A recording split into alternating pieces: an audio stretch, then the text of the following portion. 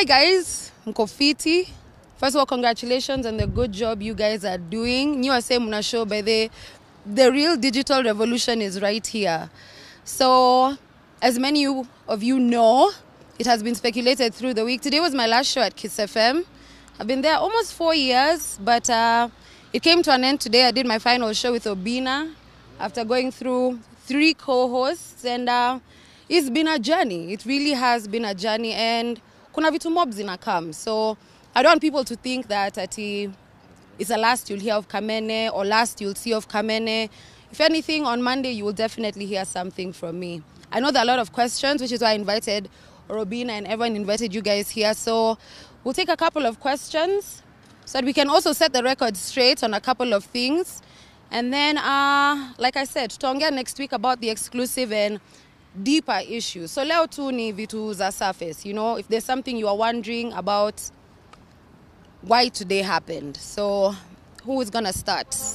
Okay, you've said that it has been a beautiful journey. I would like you to describe it. How has it been throughout?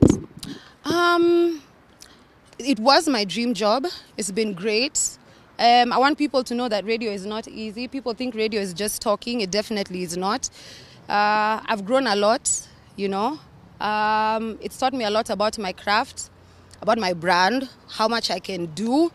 Also some of the stuff that I don't like and some of the things that I don't want in my life. So that's what I mean. It's been a beautiful journey because I've discovered a lot about myself.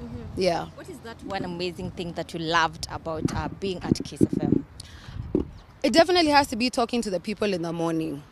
You know, it's amazing to interact with millions of Kenyans, to get into their homes as they're heading to work, you know, as they're moving through their day. It's an amazing thing to wake up with Kenyans. Kenyans are amazing.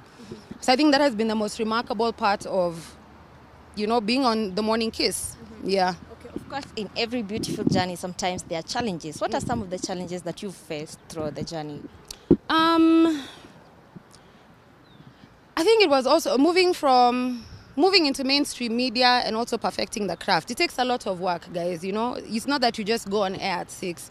So the challenges have been the early mornings, not being able to sleep enough sometimes, you know, because you move from gigs to the studio, how you don't get enough sleep. Sometimes you don't even sleep. So it's been very tiring. Doing morning radio can really give you mad fatigue, but it's worth it.